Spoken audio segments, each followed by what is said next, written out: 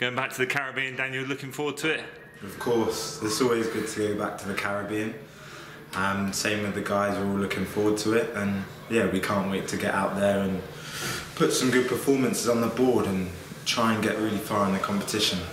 And a busy winter for yourself. You had a little trip to Bangladesh. Tell us about that. Yeah, it was good. It was really random. So I got the call at 9 AM in the morning over my breakfast, and I was on the plane at Heathrow at 6 PM the same day. So no, it was really quick. Had to drive to Canterbury, pack all my things, and I was lucky enough to join up with the Rashai Kings. I only played one game, but it was a brilliant experience, and I got a lot of friends from it and learned a lot from it. So it's definitely something I want to go back to.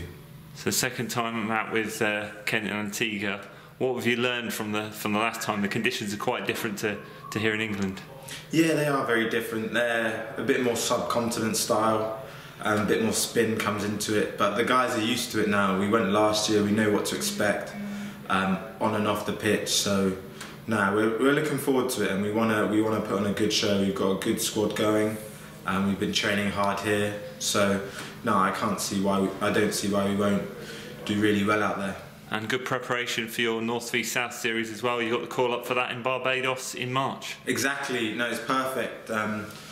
I'll come back home for a little bit and then be fresh and raring to go for that as well. So now it's going to be a busy few months for me. Something I'm really looking forward to, and yeah, it's definitely one of the best parts of the world to go and play cricket and enjoy my living. And a few familiar faces in and amongst the squads there, a few West Indies players you've played against, and good news for you, I suppose, this time is you get to play Jamaica, and obviously you've got some family from that part of the world.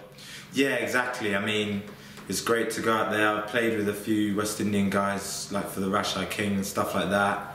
And yeah, my parents are Jamaican as well, so no, I'm really looking forward to playing against them. Obviously, it's a cricket game, so that's the main part of it. But no, I'm sure my family will be proud seeing me go out there and playing against their home nation. But no, obviously it's just a cricket game, and I want to win the game for Kent.